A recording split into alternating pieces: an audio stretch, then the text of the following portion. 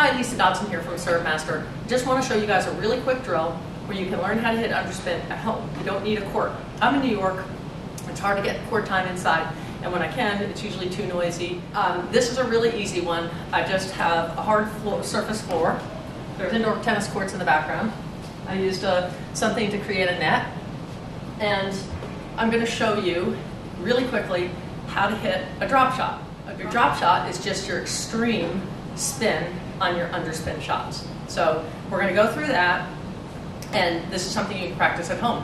You can have one of your kids over on the other side, just hit a ball, they toss it back, you're going to drop and hit, and you're going to be able to see the spin because I'm using a red ball, and you're going to be able to see how the ball is spinning. So you're going to see here that I have a very open racket face. I'm not taking the racket back, and that racket face opening happens from your grip. You go over more towards a continental grip. That's a very important factor. You're also going to notice that I'm not chopping, and I never call this backspin of the ball off of the ground slice. I always call it underspin because that's what it's doing. It's a backspin, it's spinning under, it's the reverse of topspin. Slice I reserve for a slice serve because that's a completely different spin of the ball. Also, I think slice sort of puts in your brain that you're going to chop, right? Slice and dice. And that's not what we're doing at all. We're really placing this ball, and you're going to see that with my racket. So if I want to go cross court on a really easy, soft ball that I'm just trying to hit, if you can see that social distancing circle over there, I'm trying to hit from where I am to there. It's about 10 to 12 feet. I'm going to hit very, very softly, and it's going to look like I'm just keeping the ball right on my racket. So hopefully you can see this.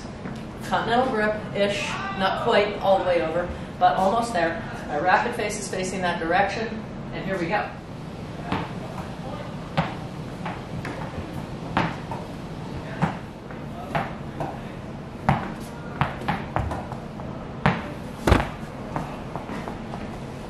So we're also doing what's called dead ball. It's a ball that's you're feeding yourself, so it doesn't have any pace coming towards you. So it should really give you that feel of kind of grabbing onto the ball and making it spin, okay? This is a really fun thing to do. You can just do it at home. Go in your garage or someplace where you don't have a carpet, wood floor, it's not going to hurt anything, and drop the ball.